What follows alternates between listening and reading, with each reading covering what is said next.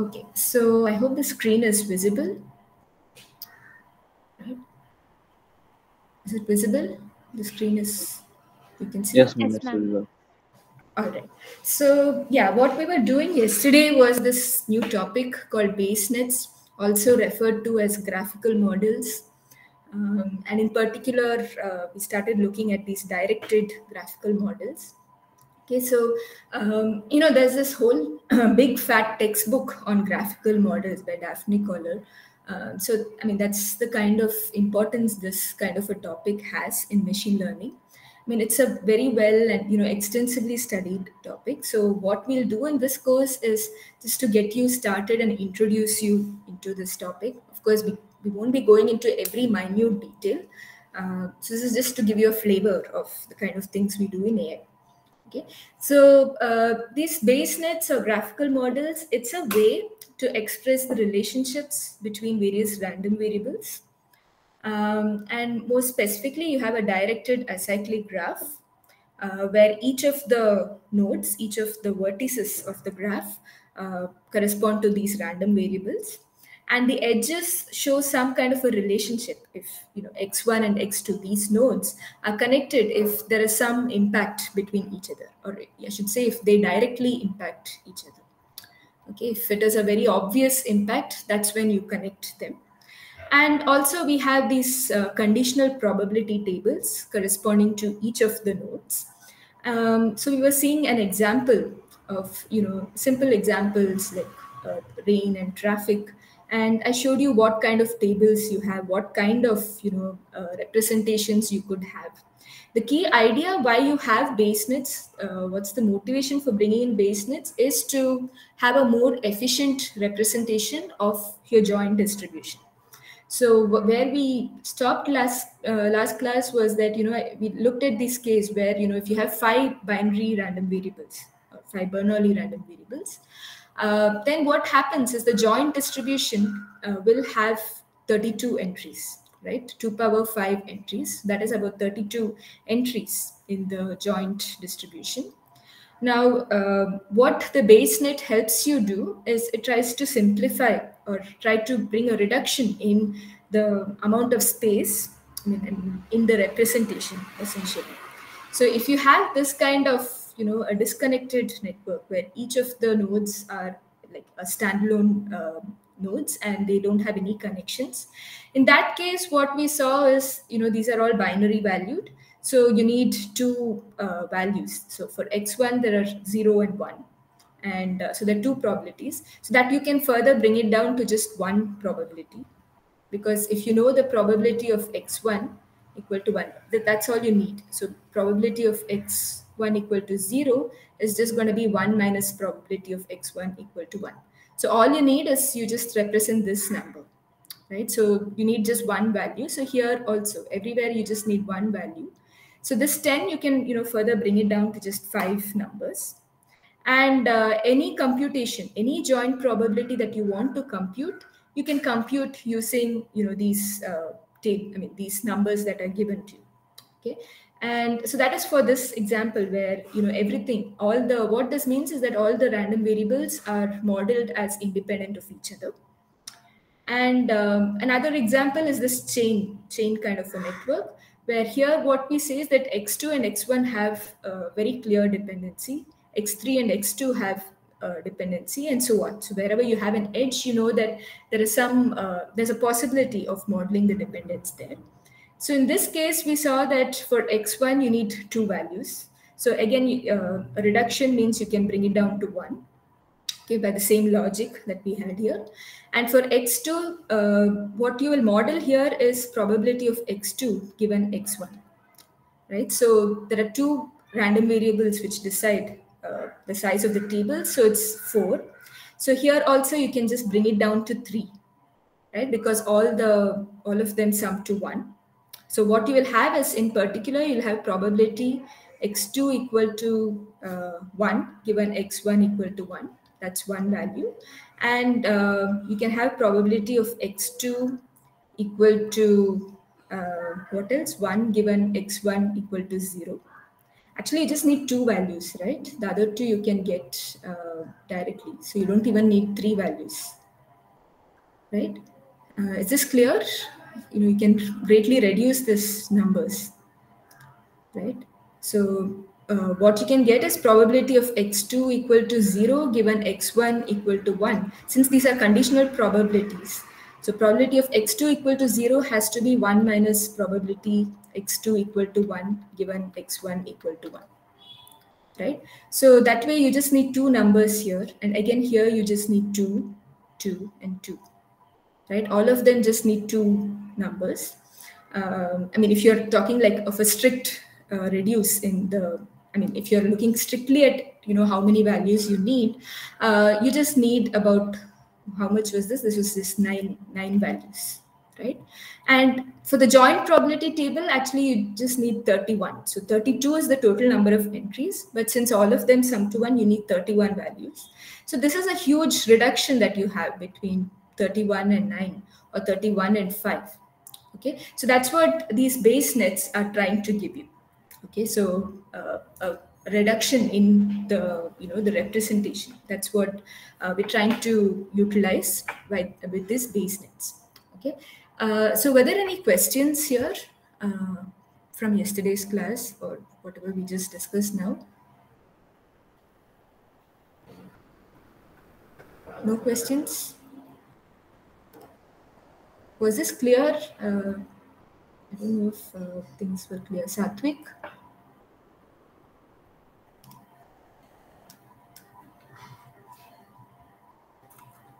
Is clear? Okay.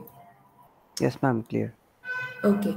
So, yeah, great. So maybe what I'll do is I'll just take one more example that is a popularly studied example in the Russell Novick book, and also any BayesNet course you will see this kind of a example. So that is this network here.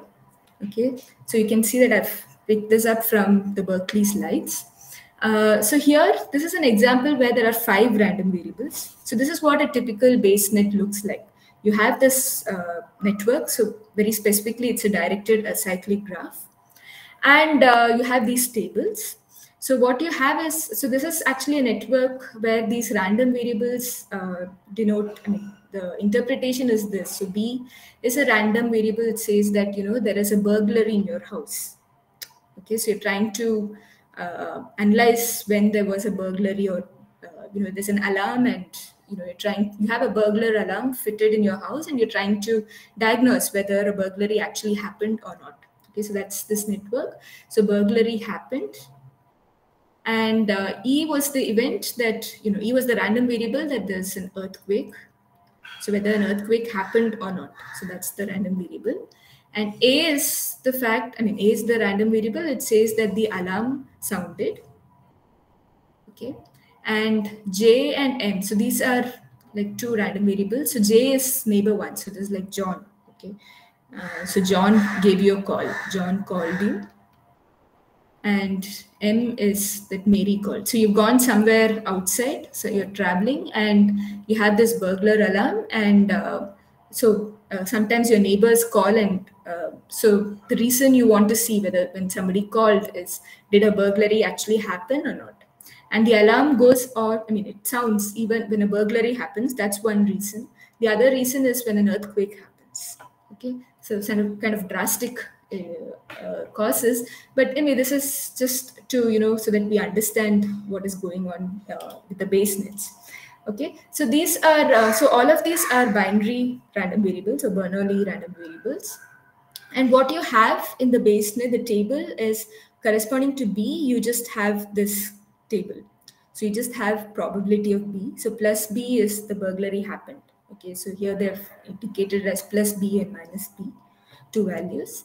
And E is, the probability that an earthquake happens. Okay, so that is this corresponding to this node E, you have this probability table. Now, corresponding to A, what you have is the conditional probability A given B and E. So that is actually this table here. So you have all possible combinations of B, E, and A, and then you have this numbers, okay, corresponding to each configuration. And corresponding to J and M, you have this. So probability of J given A and probability of M given A. So you have all possible configurations here within these local, in some sense, these local conditional probability tables. So it's local because it's not, you don't model every other variable in the network as far as this conditional probabilities are concerned. Okay, so this is a typical network, and so this is all that you are given, these conditional probabilities. Now the key thing is you can compute any joint probability using this network and using these tables. Okay, so we saw some example yesterday, so I didn't specifically plug in the numbers and show you. I thought it's useful to see that. Okay, if you pick out from the table and see. So now I'm trying to compute this probability. So what this means is, what's the probability that B equals plus B, E equals minus E, A equals plus A, J equals minus J, and M equals plus M. Okay, so I'm going to compute this using these tables. Okay, so what I will do is, I'll start off with picking the value of B first. I mean, I'll go step by step from this network, and I will follow the structure of the network to compute these values. So can you tell me first, how would you compute it with chain rule? Can somebody tell me, before we go into the computation with the BayesNet, can you tell me what this joint probability would look like if you applied chain rule?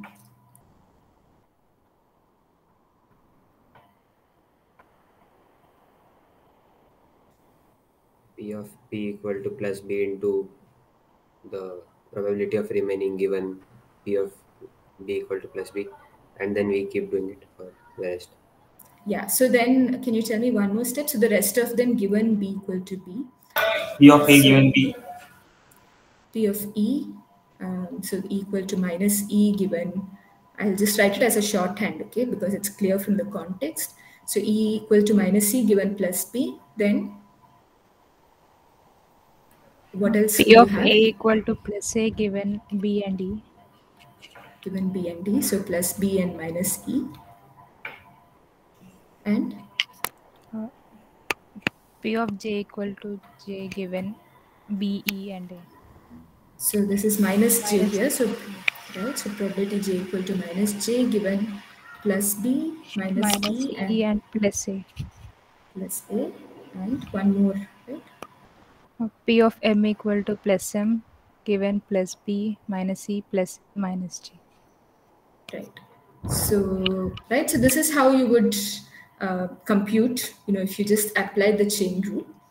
Okay, and of course, this is not unique. You can split it in whatever way you want, but you would need all these, different sets of conditional probabilities and probably a large conditional probability table to compute this. For example, this one here, it requires, these 5 entries to be there.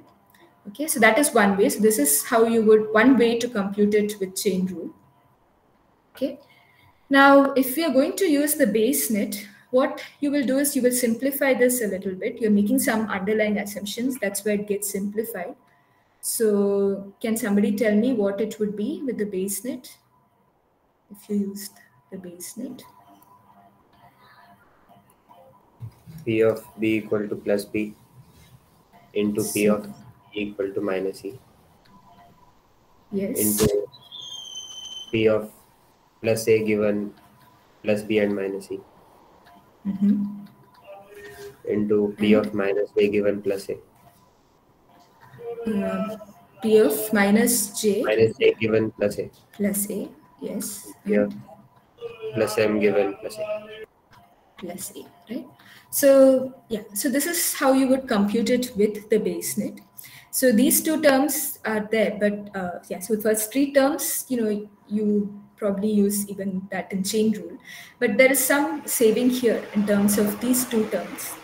So what this is telling you here is the underlying assumption that's being made here is, if you know A, if you know the value of A, the random variable J is independent of B and E.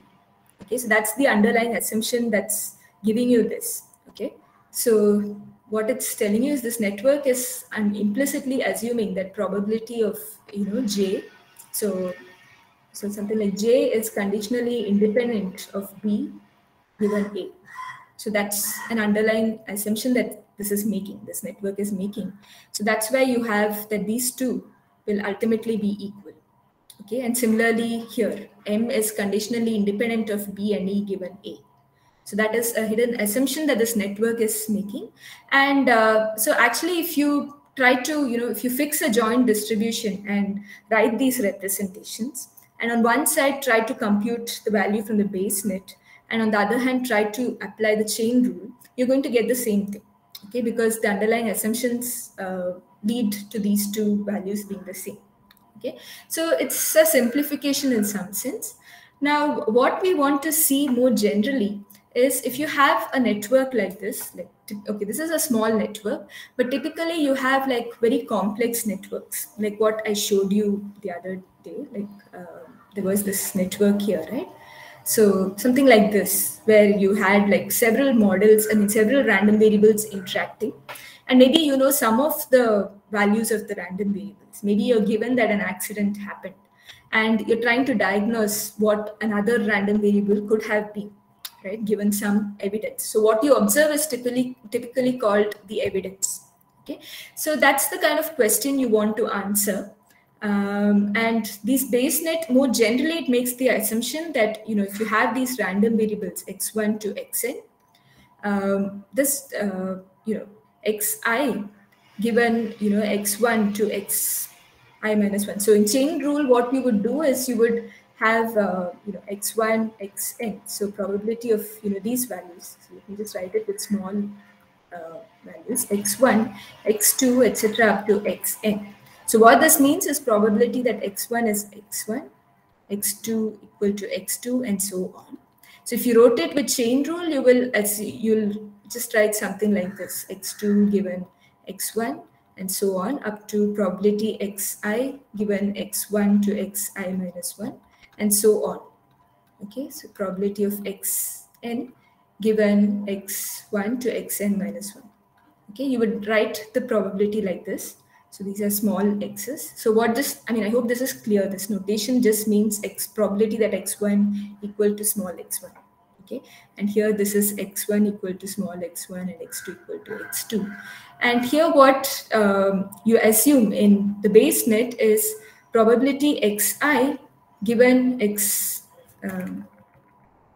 should be a bit more consistent, I guess. So x1 to xi minus 1. This probability, you just replace it with xi given the parents of xi. Okay, so that's what we just did here. The underlying assumption made was conditional independence. Okay, so I'm just writing it a bit more formally. Okay, so the parents of A were B and E, and the parent of J was just A.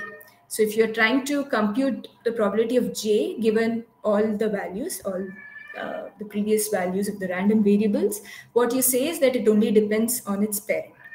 Okay, but typically what happens is if you have a very complicated network, sometimes it's not very immediate to say one part of the network is conditionally independent of the other. So we need some kind of a systematic procedure to come up with this. Okay, right. So let's just get to that part now. So what I'm going to do is, there's a specific algorithm here where you want to analyze if one part of the network is independent of the other or not. Okay, so that's called a deseparation algorithm. Okay, and there are some set of rules that you follow. You try to look at some simple base cases, and then you try to see which part of the network is, you try to use these to analyze larger networks. For example, if I take, maybe let's take one example, probably something like this. So before we go on to this one, let's just give you a motivation for it. So suppose I have a network like this. This is again a standard example. So I'll just tell you what it means. So some network like this, and maybe something like this. Okay. Okay, so this is something like, it's the rain traffic example. So where R is, the random variable saying that it rains, T is that there's traffic, and M is a random variable which says that there's a match going on in the city. So there's some cricket match in the city. Okay, and so the presence of the rain probably affects that, whether the match is going to happen, and the match, the fact that the match is happening affects the traffic in the city. And L is something like the low pressure in the environment, so that causes rain. And D is maybe something like there is a dripping roof. Okay, so there's a roof which is dripping in your neighborhood. Okay, so maybe some network like this, and you probably want to see the impact between M and D. Does the presence of a cricket match affect that the roof drips? So some such relationships you want to analyze. It's not very evident in every network. Okay, so let's try to see what happens for some simple cases. Like we'll consider like small graphs with just 3 nodes, and then we will build further. Okay, so the name given to it is called it's the D-separation algorithm, if you want to look at it from some textbooks. Okay, so what we'll do is let's consider the first case. So there are some 3 canonical cases here. There are 3 cases, so depending on the structure of the network. Okay, so one case is, let's take a simple network. You have something like this. Okay, there are 3 random variables, and this is a chain kind of a structure. Okay, so yeah, can you think of an example where you've seen this kind of a chain structure? It's something you have learned in the past. Does this remind you of something you've seen? Maybe in your probability class.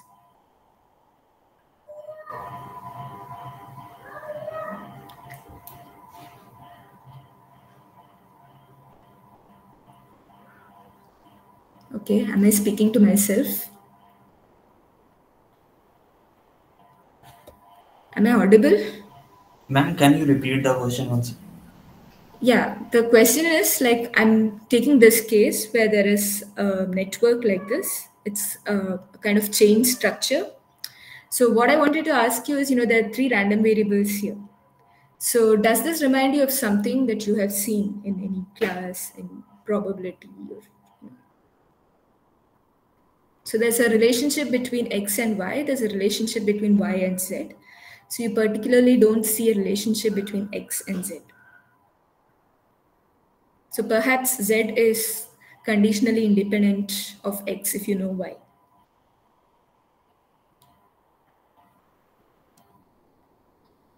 Have you seen something remotely similar to this? Ma'am, Markov decision process. Yeah, Markov decision process is one. And okay, Markov decision process, you have this actions and all that, right? You have like a decision to be made. So here there's no decision to be made. So it's close, like Markov chains, right? So in Markov chains, you have x1, x2, like that at different time steps. So x1 is the value of the random variable at some time one, at time one. Then you have at time two what happens, and time three, and so on, right? And you have that, at any time t, you only, if you know what happened at time t minus 1, right? So this is xt minus 1. So if you know what happened at time t minus 1, then the other random variables, all these don't impact xt, right? So right, so that is an example that you've seen. So this is actually it's kind of, it's almost identical to that, just that you have 3 variables here. So this is called a causal chain, okay, because there's a chain structure here. Now here, the fact is, if you don't know y, then probably x can impact z, right? But if you know y, then x and z can be, they can be conditionally independent of each other, right? So let's take the case that, suppose you know y. So probability that, so suppose if you know y. So what this means is that y is an evidence variable. So there's evidence of y. Evidence is y. Okay. And so what you're trying to see is, probability of x equal to some x, z equal to some small z, given y equal to some y. Okay, so when you know y, what it means is that the random variable y takes a fixed instantiation as small y. Okay, so if you know this, now what we are interested to see is this probability, I mean, are x and z conditionally independent if you know y? So is this equal to probability x equal to x given y equal to y times probability z equal to z given y equal to 1. Okay, so you recall that this is the definition of conditional independence, right? So this is what you want to verify. Okay, so how would you compute this probability now from the network? So all that you can compute given this Bayes net is this joint probability. So the Bayes net always allows a way to compute this probability. That's all you know how to compute. Okay, so if I tell you that, how will you compute the left hand side? Does anybody want to try? So probability x equal to x, z equal to z, given y equal to y. So can you tell me how you would compute this?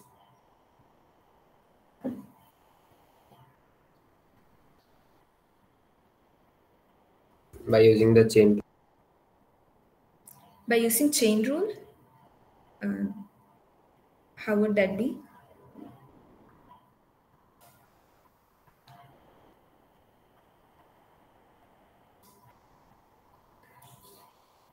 Like ma'am, probability x equal to x given y equal to y into probability that into that given y equal to y. So probability x equal to x given y equal to y times. Multiply Mm-hmm. probability z into z given y equal to y. This you don't know it, right? I mean, we are trying to check whether this is true. So this is still a question mark. We don't know this,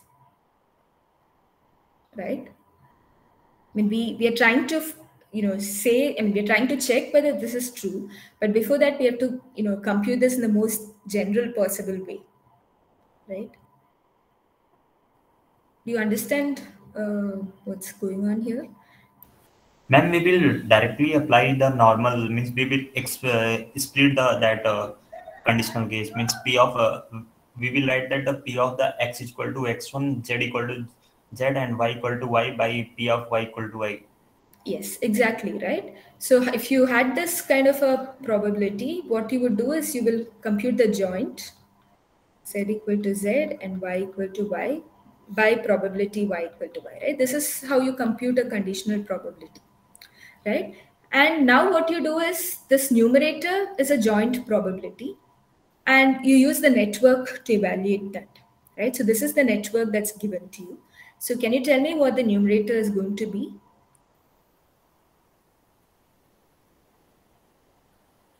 This joint probability, can you compute it from the network? P of y given x into P of z given y. So P of y, I'll just write it like this, okay? I hope this is clear. P of y given Y given x. into P of z given y. Yeah, and also x, right? So there's a probability of x times Into this. probability of x, yeah. Okay, yeah. So this is how you would compute the joint probability. Okay, now from probability y equal to y, remember that you do all that you have from this network is probability of x that is there, and you have probability of y given x and probability of z given y.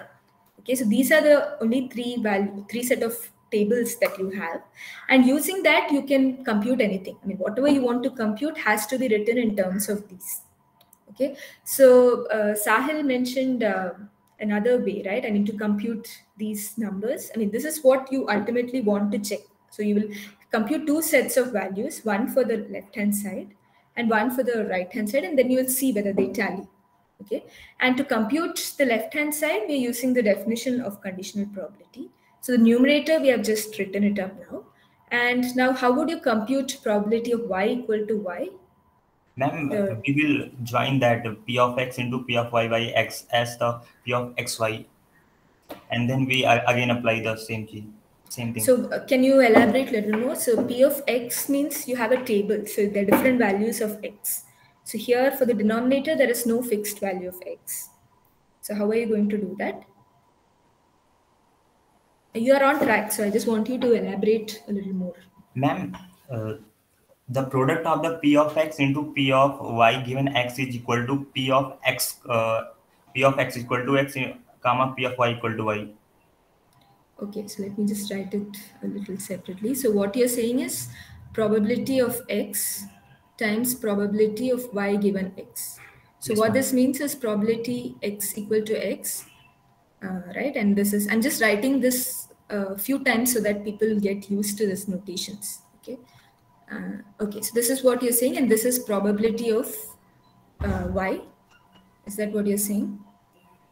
P of y equal to y and x comma x. Yeah, so this is a joint between x Yes, ma'am. and Joint between x and y. x and y, right?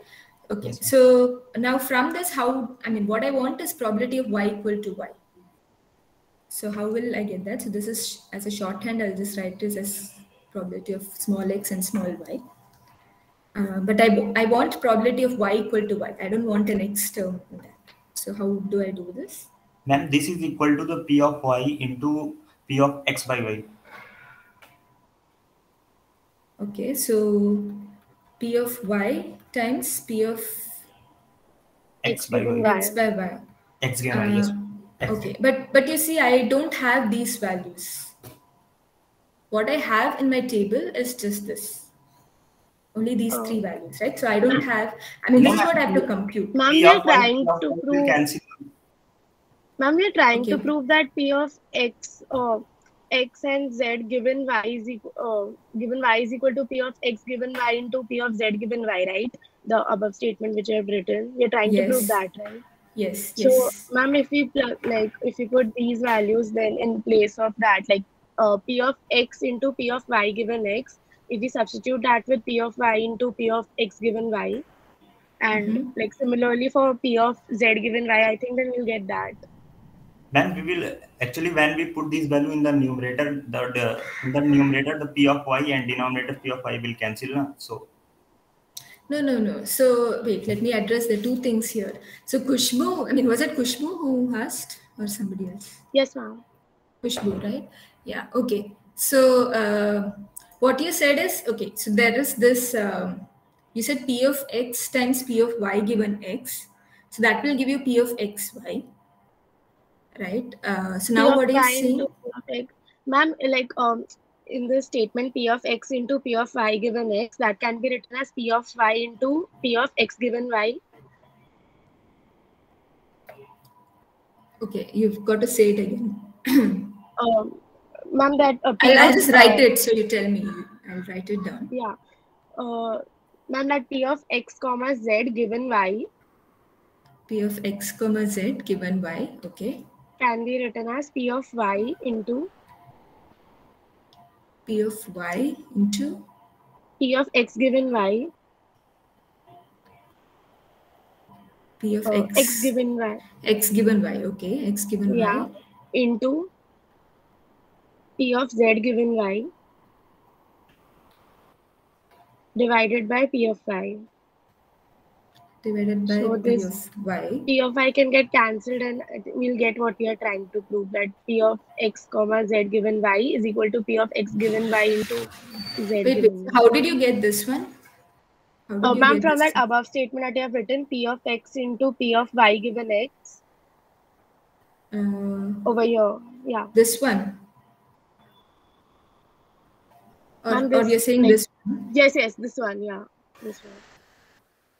Okay, so you're saying, okay, so fine. So you, instead of writing it as x times y given x, you wrote it as y times x given y divided by P of y, and you Yeah. tried to cancel things out. Yeah, okay, this is fine. So what I'm trying to deduce at here is, directly from the network structure, if you had to compute these. I mean, here you're using different kinds of probabilities, right? like you're trying to use x given y and things like that, right? You don't have that values. So what you're going to have is y given x, and you'll have x, right? And I just want to compute anything I want to compute. I only want to make use of these, right? This is all I'm allowed to use. So in that case, how would I show? I mean, how would I, do this computation? That's the question I'm trying to get at. Right. What you're saying is like, you can manipulate things, but how do you know which way you have to go? How do you know that this is the route I should take? Right. I mean, it's not like you just try out different things. So there's a systematic way in which you can try and it will work. Okay. So that's what I'm trying to get at. Okay. So coming back to, what Rishabh was telling. So Kushbu, is it clear like what I'm trying to hint at? Yes, ma'am. Right. Okay. So Rishabh was telling something. It was Rishabh, right? I mean, Yes, ma'am. yeah. Okay. So you were trying to tell me something like how you would compute this. So I'm just removing this part. Okay. Whatever. Ma'am, it's almost the same. Means Okay. The same thing you were trying to get at. yes, ma'am. But means we are not means we are explaining the same thing which we wrote. Means Khushbu wrote just means he wrote Okay. the y. Yes, ma'am. P of y into p of x given y. I wrote means Okay. I explaining on the basis of this. Okay, fine. So I hope you understand what the issue is, right? I mean, I'm trying to do something just using these tables, using what I know from the network. Yes, ma'am. Okay. So so tell me, how would I compute probability y equal to y just using these values? I mean, you're almost there, so it's just a slight difference from what you wrote, what you told here.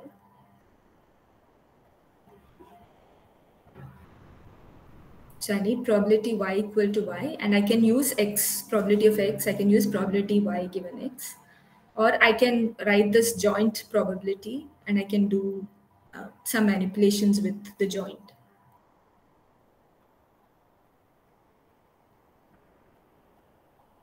So see, the issue with this, I mean, if I write this, I mean, I will have this expression, probability of x equal to x and y equal to y. So I will need to do a summation over all these x's, right? Right, so probability y equal to y, if I have to compute, what would I do? I will need to, sum up over all possible values of x and perhaps all possible values of z. So let's just write it in terms of the joint itself. Okay, so probability of x, y, and z. So this is a fixed value. Y is a fixed quantity and x and z is what I'm going to sum up over. So now this joint, I can write it using the network, right? So it's just what somebody said. You can just write it as probability of x times probability y given x times probability of z given y. Right? These are things that the network gives me, and I can write this. Now, is there something you can simplify here? There are these two summations.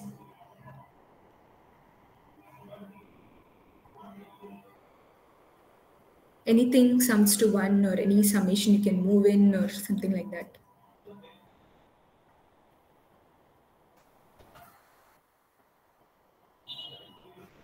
Okay, I wonder if people are lost now. And I guess we could move the P of X outside. P of And, x. yeah, sigma over all X. Okay, so you're saying like, or move the z inside. So let me just write it. So P, you're saying something like this. Yeah, I'm not sure like if it simplifies. It's fine. I mean, it's fine. Like, yeah. And maybe the z you move it in, right? Because there's no dependency on z between all of them, right? So you can do something like this, right? And what is this value? 1. This is 1, right? So what you're left with is, it's exactly summation over x, probability of y given x, right? And what happened now? So this is a different value of x dash, right? So let me, okay, so this is x. So I'm just trying to plug it in here. So this will give me probability of x times probability of y given x. Okay, so this was some value of x dash. Okay, I just don't want to confuse this x and the x here. So I'll just write this as x dash. Okay, so what happens now? Okay, so I just realized that, okay, we didn't have to do all of this. There's an easier way to simplify this. Yeah, I mean, we can just, so, okay, if you had to compute probability of y equal to y, you would just compute it in this way, in the summation. But what is going to happen is this whole value here, does it simplify to something?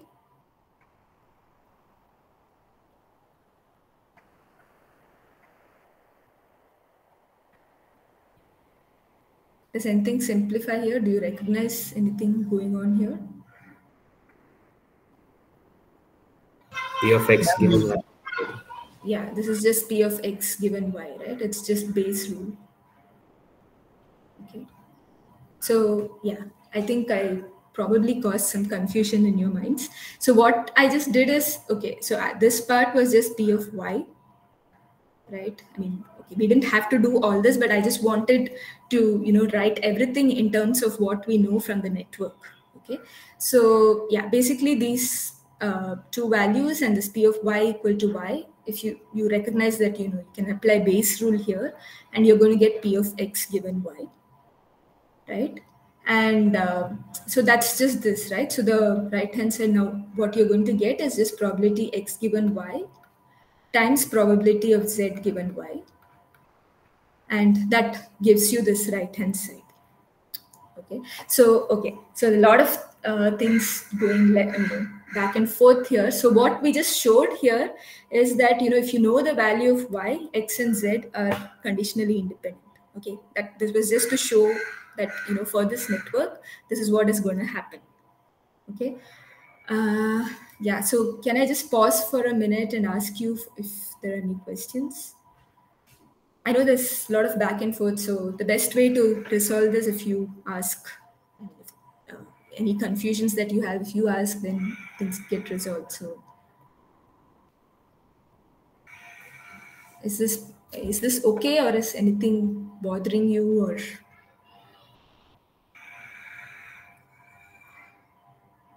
Okay, Tanuja.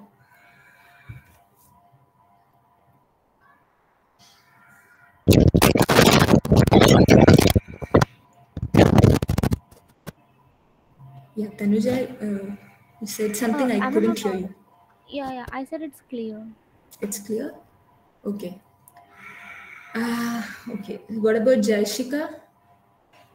It's clear, ma'am. It's clear? Okay. Fine. So, yeah, in these kind of networks, what you just want to, when you want to see if something is conditionally independent, you try to prove this. Or there's another way to show this, right? I mean, there's another equality for conditional independence. Do you remember that? We saw two ways to show something is conditionally independent. Do you remember the other definition? So this is one way, and we showed that this is true. What is the other way to check for conditional independence?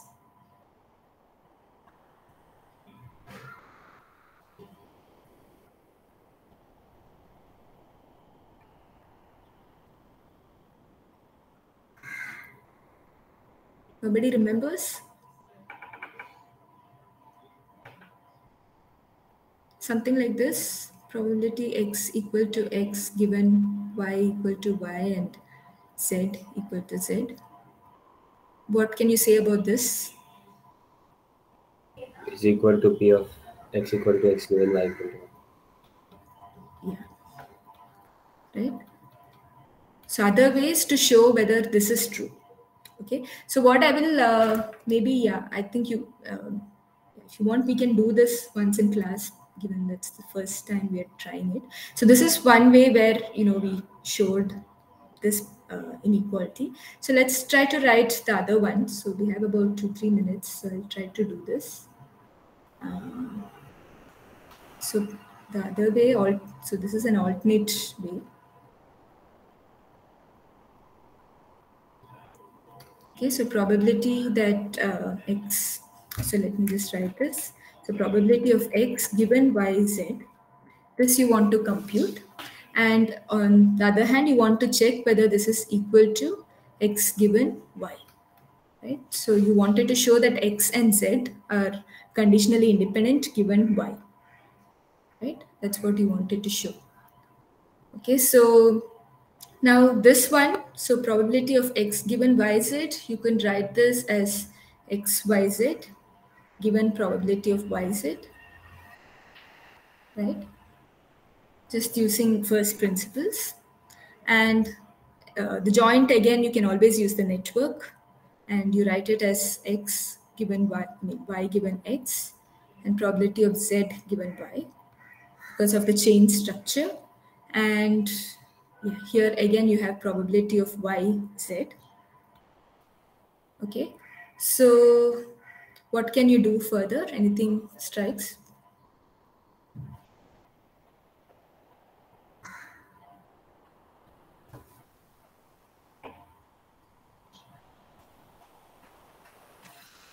Any thoughts on how to do this?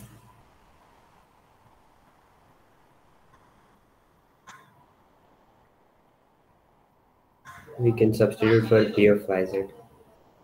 Yeah, so you can just look at this part of the network, and maybe you can just write probability y times probability z given y, right?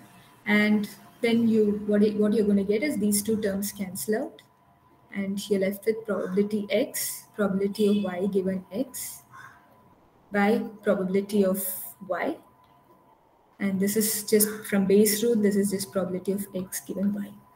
Okay, so yeah, I mean, so you can also try to write this in terms of the joint distribution alone, using the network, and finally you will get back this term itself. Okay, so yeah, so you see that there are two ways to show something like this, that you have conditional independence between x and z given y. So this is one case, one kind of a network structure. And if you didn't know anything, suppose you don't know y, then what can you say? Can you say that x and z are dependent, or are they independent? What do you think? Suppose I didn't give you y. So one case we saw was if you know y, x and z are independent given y. So suppose you don't know y. So all you are trying to see is, okay, so let me just write it. If you don't know y, so you don't have this evidence now. So if you don't know y, so what can you say? Are x and z independent, right? So in this case, what you have to show is if you want to check something, you have to see if this is equal to probability of x times probability of z, right? That's what is independence. Okay, so either you have to try to see that this, you try to prove that this is true, or if you're not able to prove it, perhaps they are not independent, and then you can try to construct an example where x and z are dependent. Okay, so that's a way to show that x and z are not independent. Okay, so actually in this example, it turns out that x and z, if you don't know why, there is a dependence between x and z. Okay, so that you can construct by just taking that all these random variables are equal, right? So y is equal to x, and whatever value you have for x, y takes the same value with probability 1. And whatever you have for y, z takes the same value with probability 1. So if you have something like that, then they are dependent, right? This models the dependence in that way. Okay, but if you know y, then x and z are independent. Okay, so I'll summarize this case tomorrow when we begin. And then there are two other cases as well. So these three cases are together going to help to analyze larger networks. Okay, so I'll stop here for today, and maybe if there are questions, I'll just hand back. Okay, if not, thanks everyone.